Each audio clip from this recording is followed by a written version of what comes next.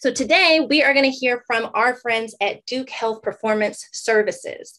So if you read the email that went out before this event, you know that the folks who are going to talk to us today are going to essentially pull back the curtain on your experience when you check into a hospital and tell us what goes into creating the patient experience, right? So like in that conversation, even though these folks are our presenters, we've told them this already, so I'm not saying anything that this isn't behind their backs. They're experts, but they're not always the experts. You know, you have lived experiences that make you an expert too. Nobody can say that you're not an expert in your own experience. So if you have a question about something, if something doesn't jive with like what you have actually experienced, you are welcome to say that. And that's actually really helpful because the folks who are working on problems that impact our families and our communities, they need to hear like what it actually feels like when we go into those spaces. We're going to let our guests introduce themselves. They will give us a presentation. We'll do some cool things with them. And then you will go off into your cohorts. And I am going to turn it over to Kelly, I believe. Let's get this thing started. Yeah. Thank you so much, Amber. I really appreciate that intro. We're so excited to see you all and be here today and tell you a little bit about what we do and answer all of your questions. And as Amber said, you all are experts in your own experiences, and we pretty much are trying to improve the experience that happens in a hospital. So we're going to go all through that today, but please jump in the chat or get off mute if you have any questions at all.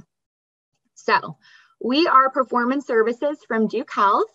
Fletcher is going to be our screen presenter. So Fletcher, you can go to the next slide, please. Right. Thank you. That's great. There you go. There it is. Awesome. So we're just going to do some quick intros, a little bit about me. This is a picture of me hiking. I love to hike. That was my favorite quarantine activity. I have a degree in industrial engineering from Penn State. So that's up in Pennsylvania, about 8 hours from here. Right now I'm going back to school actually, and I'm getting my master's in health administration from UNC. Right now I'm working in performance services at Duke Health, and I've been there for about 2 years. And I support the digital strategy office, and I'll go into more details about that a little bit later. All right, Fletcher, take it away. Yeah. So, hey, I'm Fletcher. I'm super excited to be here this morning. I think everyone on the call that from our team studied industrial engineering in college, and that's a lot of what our department recruits. And so that's what I studied in college, and I've been with Duke for a little over a year. One thing I love about working with Duke is that my wife is a nurse, and so she works for Duke as well. And so it's fun that some of the work that I get to do overlaps with a lot of her work. And so I really appreciated that. And I'm on the quality analytics and reputation team, which we'll go more into those type of conversations towards the end. And something about me is I love to play golf, and that was a great quarantine activity. And so maybe if it doesn't rain this afternoon, hopefully I can get out there and play a little more today. So. Everyone, my name is John Hurt. I got my degree from the North Carolina A&T. Hopefully there's some future Aggies in the house today. I study industrial system engineering. I've been with Duke for a little under 2 years. I joined actually pre-pandemic, and I was a little background. I took a different path than some people here.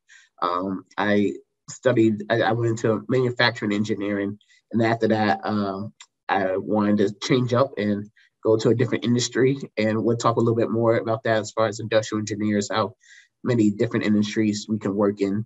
But for the last 2 years, I've been helping support the both oncology, which is basic cancer, and heart teams. And my favorite quarantine activity, I'm ashamed to say, has been gaming. It hasn't been hiking and anything, but especially hopping on the sticks with my friends, having some kind of social activity has been the best thing for me. Hi, everyone. I'm Salam. I also graduated from industrial engineering, but I actually went to NC State, which is right down the road. So I was born and raised in Raleigh, so I love it here. And I've been working at Duke Performance Services for about a year, but I actually interned the summer between my junior and my senior year of college. So I guess it's been 2 years, but as a full-time employee, I've been here since the summer. And I work to support the CMO's office and palliative care, which I'm excited to tell you guys a little bit more about later on. And I'd say my favorite quarantine activity has been bike riding and jump roping, but this was like peak COVID, so I haven't really been doing it super often. I need to get back to it, but I'm excited to be here today. Thanks, Salam.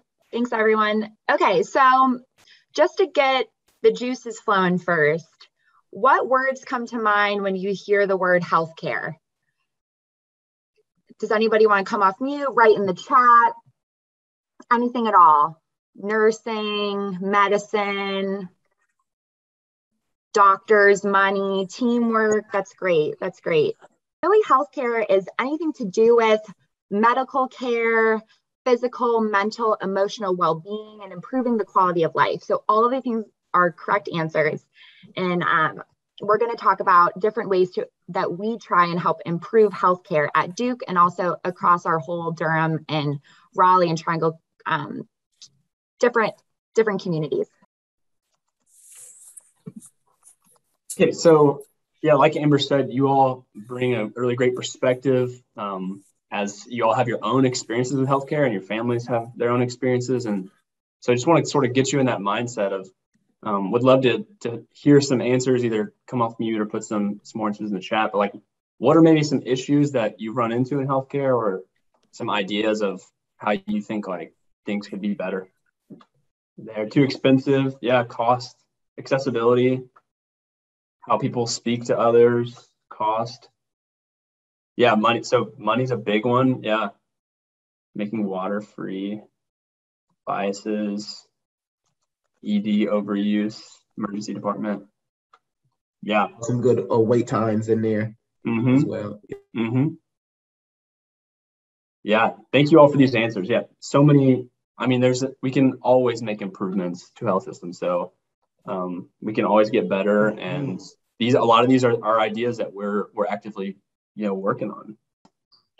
So I'm going to tell you guys a little bit more about industrial engineering in general. So industrial and systems engineering is concerned with the design, improvement, and installation of systems of people, materials, information, equipment, and energy. So I know that sounds like a lot, but that's because it kind of is. So industrial engineers can really work in a bunch of different sectors of the world. And as industrial engineers, we do our best to design how things are done to increase quality, safety, and productivity. So as industrial engineers at Duke, we really work to solve some of these problems and challenges in healthcare specifically. So this can be anything from improving patient experience to calculating staffing for a specific unit or to getting rid of waste in the system. So I did see a couple of messages in the chat around staffing. So I'd love to hear some more of your ideas about what you guys think an industrial engineer might solve at a hospital specifically. So feel free to come off me or put it in the chat as well. Whatever works for you.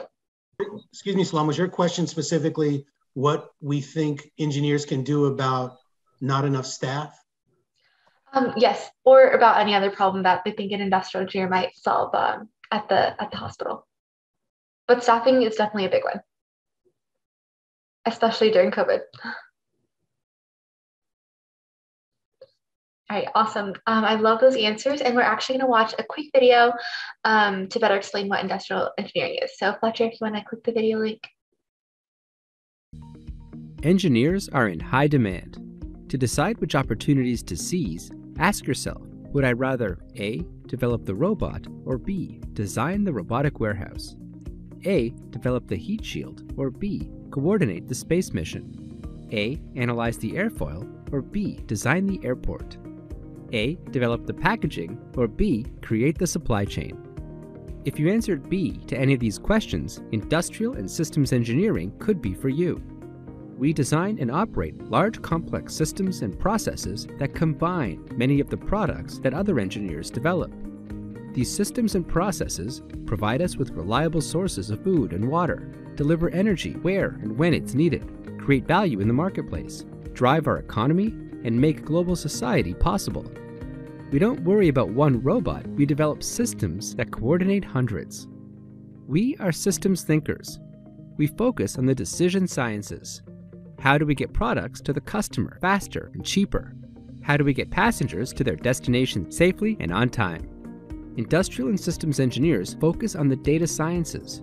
What data do we need for effective decision making? Where do we get it? How do we turn it into actionable information that helps us make tough decisions? We consider the problems of uncertainty. How can we make good decisions in the present when the future is unknown? What if we have wildfires, storms, or earthquakes? How can we most effectively recover? If any of these aspects appeal to you, if you are good at math, open-minded, and like to think more broadly, if you have a broad range of interests, enjoy working with data, care about people, and want a career with flexibility, then industrial and systems engineering will be a good fit for you. We are in every industry, we're in every company, and we move up the management ranks very quickly. Career opportunities are plentiful and growing, so consider industrial and systems engineering as your major. The skills you will learn will take you around the world and beyond. For more information, visit us online. So as you all saw in the video, industrial and systems engineers can make things better in any industry. So this can be anything from automobile manufacturing and aerospace to healthcare, to forestry, finance, leisure, and education. So I actually worked in manufacturing for a summer, similar to John, but I really found my passion in healthcare. So, but I have friends who study industrial engineering at NC State who work in all these different industries, which is really great to see. Okay, so as industrial engineers, one of the main things we do is around process improvement. That's the reason why that we can be in so many different industries, is because every industry or any job or any business has processes that are inefficient that we can come in to help and improve. And when we think about process improvement, there's 5 things we sort of like key in on, and it's around time saving. So making the process as efficient and as fast as possible, cost savings, having it to be not an expensive process, customer experience, making sure that either if it's manufacturing, if you're building a car for a person that the customer is happy with it, or in healthcare, that the patient's happy with their service. And then most importantly, we have quality and safety at the crust of everything. It's making sure that whatever we're doing it in a safe manner, and then also helping build a better work environment. So I'm going to let you into a little secret right now. It's almost impossible to do all these 5 things at the same time. And this is sort of what we're seeing in the hospital. I saw it in the chat as far as waiting times is an issue, but also customer experience, and then creating a better work environment where understaffed. And so it's this constant sort of matrix thing that we're dealing with. And I'm doing a lot of work with oncology treatment centers. And as far as the ones at Duke that are understaffed right now, which is creating not a great work experience. And that's also in terms of not making the customer happy because they have longer wait times to get treated. And we're also trying to cut back on costs as well. And it's a constant matrix of either like 2 things can happen at one time. Either you're going to have a lot of people coming in one day, which is going to help out with costs, but then there's going to be longer wait times, and then better work experience, and then a worse work experience. Or you can have more nurses, better costs, a better experience, but like be less on cost. So it's always this thing that we're working with the teams to figure out what's the right formula for the job. Okay, I think we're going to go and transition now to our to groups. I'm going to explain our little project that we put together for the team. We're going to give everyone now a chance to be their own health system engineer. We're going to have a chance for you to build out your own emergency department. I believe everyone probably has been to emergency department maybe once or twice in their life. You broke a bone playing the sport, or doing something dumb, or just you had a family member that had to go to the ED. So if you go ahead to the next slide, Fletcher. Sorry. Okay, so we're gonna separate into groups, and essentially we'll have we'll be paired up with one of us four, and we're gonna guide you through building your own ED. So essentially, you're gonna be able to go ahead and name your ED. You're gonna set up the process and the flow that you think is best for your hospital. So working give you a little layout. We have a check-in desk. We have a triage room. Does anyone want to put in the chat or wants to come off of mute to know what a triage means?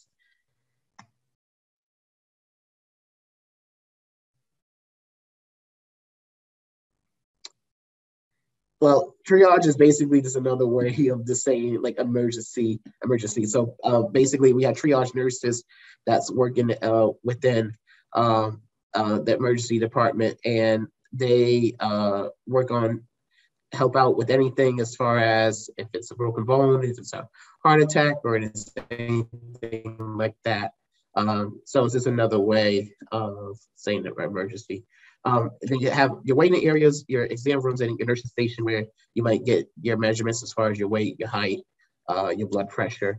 So we're gonna go ahead and separate the groups, and you can go ahead and decide as what's best with the team as far as what is the best way to set up your hospital, and then also, but just try to keep it in mind of the 5 things around process improvement. So cost, time, safety, and customer experience, and creating a better working environment for everyone. Waiting area, like to the bottom left of the door. Okay. Have the no. I mean the exam room to the bottom left of the door, and then have the nursing station like in the bottom right corner, where only like realistically only nurses should go there. Room, yeah. Imagine, but if it's an emergency, wouldn't that be? But if it's an emergency, wouldn't it be too far? No, the exam room is where you go. But if it's a nursing station. So I think nobody, like, let's say for this purpose, no patients will need to go to the nurses station, but that's where the nurses will need to, like, some nurses may be there if they need to like respond to somebody that comes in, or that's where they'll be hanging out. And we can also make more than one of something. We're pretty much, our only constraint here is the space that we have. So tell me this, do you guys think that for an emergency room that, let's say there's 6 seats here, do y'all think that's enough? No, I wouldn't think it's enough. Okay. Depending on how many people go to the doctor's office in one day. Yeah. If it's more than people coming into the doctor's office each day through the week, you might as well have like 2 seating arrangements. Because if it's less than 6 people, you'll at least have less seats than if it's more than 6 people. Okay, so let's do another one. Let's double that at least. Maybe we can make them a little bigger too. And let's say that's now like 12 seats, and this is 12 seats. Where should I put this one? I mean, there's 12 seats on both sides. Yeah, so like this would be a total of 24 seats. Okay, so 12 seats on each side. No, 6 seats on each side, but it'll be 12 altogether. Yeah. Probably like, I don't put that right beside the nurse's station, I think I would move the nurse's station into the top right corner. So you can have enough for the waiting area. And then the waiting area could take that 2 slots, so you can have at least enough space to move, so it doesn't be crowded. Yeah. Okay. Good. Because if people have to enter in, I don't think people want to run into some chairs. Yeah, true. And I keep grabbing the wrong thing. I'm trying to move this waiting area and it won't move. There we go. Okay.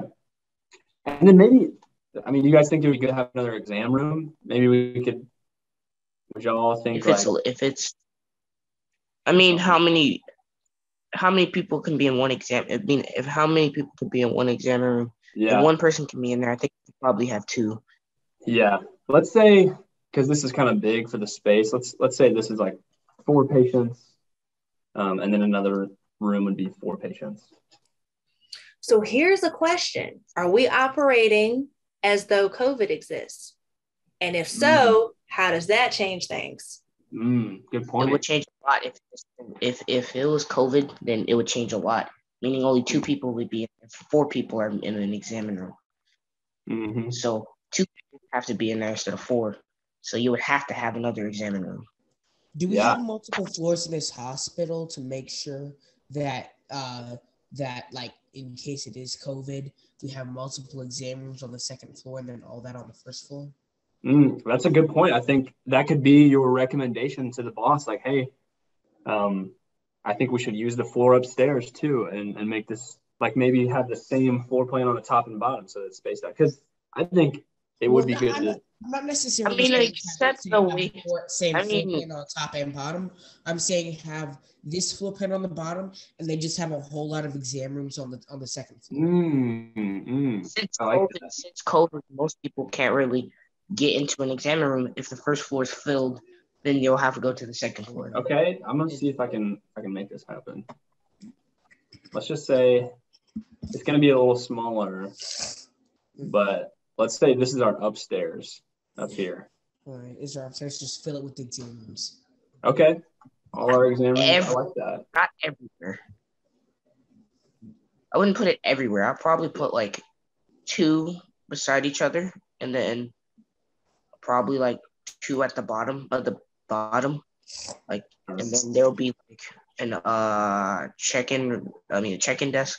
Well, probably why would you check-in desk on the 2nd floor if you already have the check-in desk on the 1st floor? If most people couldn't get to the 1st floor and the 1st floor is filled with people. The 1st floor is what you go through to go to the 2nd floor, is what I was presuming. And then use the check-in desk. That makes sense. You go up to the 2nd floor, which is full of exam rooms, and you have like an exam room on the bottom, or maybe you have only exam rooms on the top floor, and then you have another waiting area on the bottom. That makes more sense. And probably put like 1 waiting area. Yes, the exam room filled upstairs. Like put an extra. I would put an extra waiting room right next to right there next to all 3 of the waiting rooms, and then have 6 exam rooms. So I think that will fit 6 exam rooms. Okay, 2 more up here. Where would people wait if the exam rooms are filled? Well, they would wait in the waiting area. Yeah, I guess so. Yeah, like maybe you could still wait downstairs, and then like once you're actually being seen, then you could go upstairs. Go upstairs, yeah. That's so a great idea. Great idea. Oh, and what about Danielle says Danielle just threw a wrench in it. Yeah, that's a point. That's a great thing to think about. So maybe we need to put one of these upstairs too. So what do you guys think? Should I get rid of one of these exam rooms? Yeah. You would have to get rid of both. Yeah, you would. Okay. You would have to get rid of both because it's spots. I mean, you would have to have a so they can help you. Right. Oh, also, we have 20 seconds left. You could probably put another exam room downstairs, right beside the triage room, nurse station. If you move over the I can't say that word. Triage room. So put this where here over here? Yeah, probably put the other. Yeah. And Salam, let me ask you something. Did you what got you into engineering? Were you like the kid? We were having this conversation when we first met your team. Like, were you the kid who straightens up the spoons in the drawer? You know what I mean? Or says, hey, if I move the mugs this way, I could fit more into the cabinet. Kind of. I was telling the group earlier that I really didn't know what industrial engineering was until I actually got to college, because I feel like it's really like super specific, and I had never heard of it, and I honestly didn't know what I wanted to do when I grew up. So I kind of just applied to college and was hoping for the best and to find something that I was really interested in. And I really, really love healthcare, but not enough to be a doctor or to be anything clinical. And so I was actually walking through one of the buildings at school, and I saw a poster with like health systems engineering, and I was like, oh my gosh, that sounds so cool. It's exactly what I wanted to do. Wow. And so I just kind of went from there and applied to be an industrial engineer, and I got in and just kind of took it like one step at a time. So I just kept making like the next best decision, and thankfully I landed here. So that's right. That's great, Salam, because I think there's a myth. I know there was for me as a kid. I wasn't always the best in school, and I got this feeling like the kid next to me knew what they wanted to be at 7, or like, you know what I mean? They like popped out of mom and said, I want to be a physician. And like, whoa, I'm still trying to figure it out, you know? So it's great that you kind of have that faith in yourself to be able to say, okay, I'm going to get to the university and I'll figure it out. Yeah, exactly. I actually wanted to be a judge when I was growing up, but thank goodness I did not go down that route, because I don't even like really read for pleasure or anything like that. So I just don't think, you know. All that legalese, huh? That's so funny, because I also thought I wanted to be a judge. And actually, when I was in middle school, I got to shadow a judge for a day, similar to what y'all are doing with Boost and meeting people that have different careers. And I realized, oh no, this isn't what I want to do. Great. That's funny. I wanted to be a lawyer, but then I realized how long you have to go to school for that, and I wasn't with that. So yeah, it's definitely okay to not know what you want to do at your age, or even for me, I wanted to be a civil engineer. I didn't know anything about industrial engineering when I went to A&T. And then after my first year, I realized it wasn't just about building bridges and designing buildings. So I found something that was more up my alley. Right. Well, see, when you say engineer, John, I started thinking the kids who play with Legos, you know, like that's the thing, but not necessarily, right? And engineering is just definitely more than that now, especially with industrial engineers. We're more the people engineer. Mm-hmm. So we connect that engineering aspect and process aspect, but we get to work a lot with people. Mm-hmm. And because process is important, but people are more important. And that's what we deal with. People drive processes. So being able to work with the people has been great. So we're definitely the more social engineers than other people. That's right. Yeah, someone in my breakout room asked this awesome question about like, who else are you working with to solve these problems? Is it just you guys, or and that's a great question. I think probably one of the coolest parts about our team is that we work with people all over the hospital. We work with doctors and nurses and people that are checking patients in, and people that are, you know, making the technology, like the IT group. So there's people that are coming at it from all different perspectives, and it's that diverse team with the different backgrounds and experiences that make for the best problem solving. So we help them connect all of the dots, but we're getting our information from all different groups.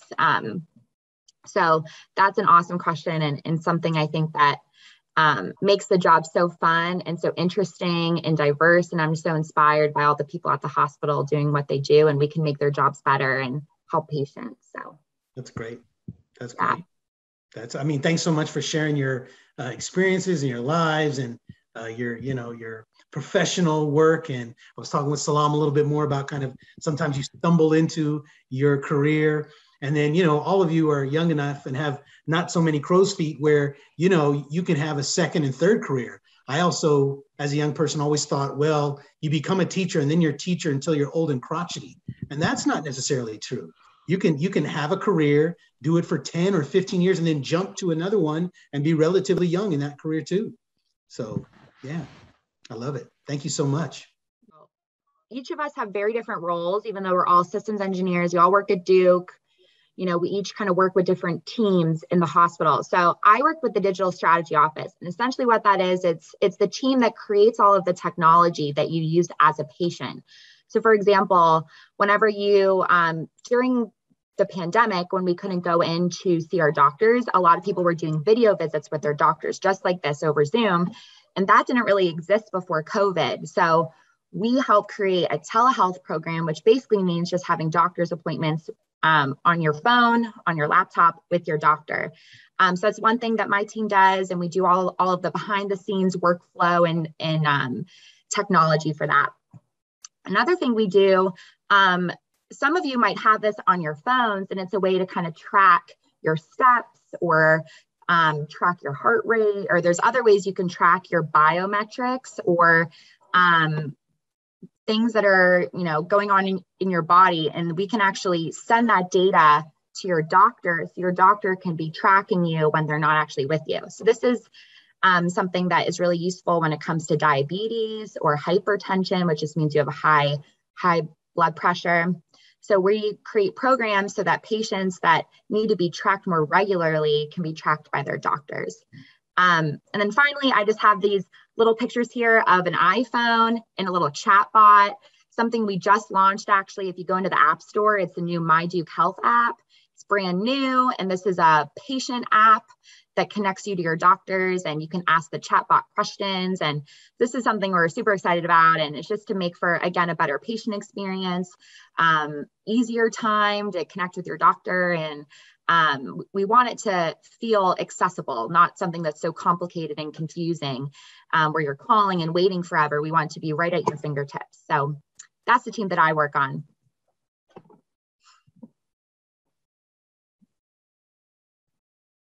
Sorry, I forgot to take myself off mute.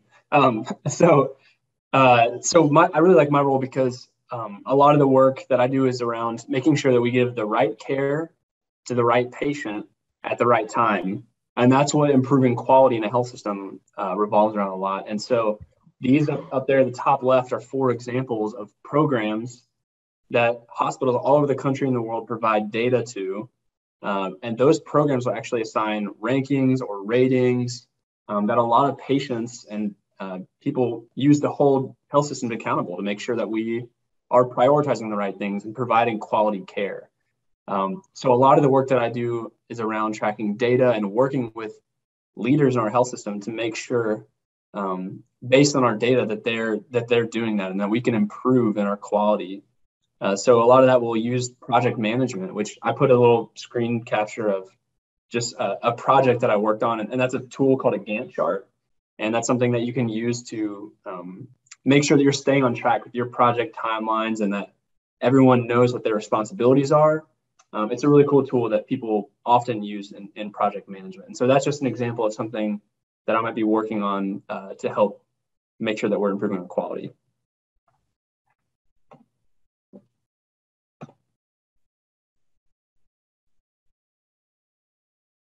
Oh, sorry. So I actually support the palliative care team at Duke. So palliative care is specialized medical care for people living with serious illnesses. And so this type of care is really focused on providing relief for patients. And the main goal is to improve quality of life for both the patients and their families. So a really important part of palliative care is something called advanced care planning, which is what this little chart is. So advanced care planning is the process of planning for future medical care in the event that the patient is unable to make their own decisions. So this process really helps identify the patient's personal values and goals for their health and their own medical treatment. So during this time, they also determined who they would like to make their healthcare decisions on their behalf in case they can't make the decisions for themselves.